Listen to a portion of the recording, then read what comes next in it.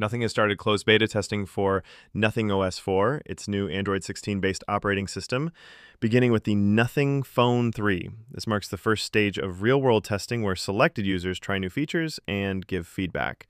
The closed beta began in early August, and signups ended on August 3rd at 12 p.m. Eastern Time. An open beta public rollout is expected in September.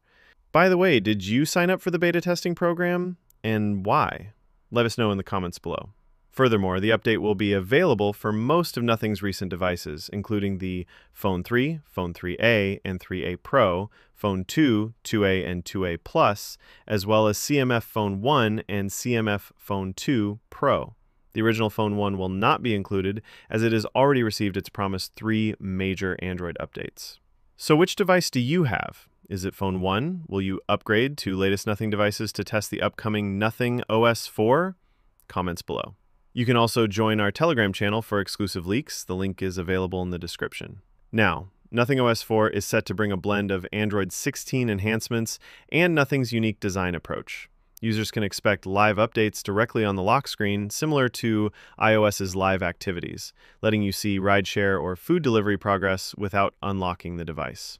Notifications will be grouped more intelligently, with adaptive alert volume to reduce noise and clutter. On the Phone 3, the Glyph Matrix will gain interactive widgets, small games, and more customization options for its light-based notifications.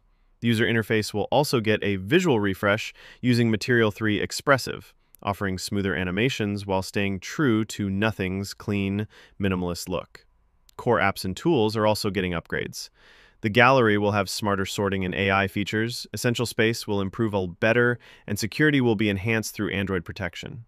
AI will play a larger role this time, with more integration across the OS for tasks like transcription, search, and content organization. In early August, Nothing rolled out an update to Essential Space that already hints at the OS 4 improvements. Flip to Record now supports sharing to Google Drive, Android QuickShare, and Discord. Memories can be exported as images, PDFs, or Markdown files, and shared audio will be automatically transcribed. Google Calendar integration was also added, letting users sync their to-do lists. With the public beta just weeks away, anticipation is building. Nothing OS 4 aims to deliver smarter notifications, refined visuals, better AI features, and enhanced security, especially for newer models like the Phone 3, while keeping the brand's distinct stripped-back style. So what are your thoughts about the upcoming Nothing OS 4? Did you like the Nothing OS 3? What features you want to see in the Nothing OS 4? Let us know in the comments below. With that being said, I will see you guys in the next video.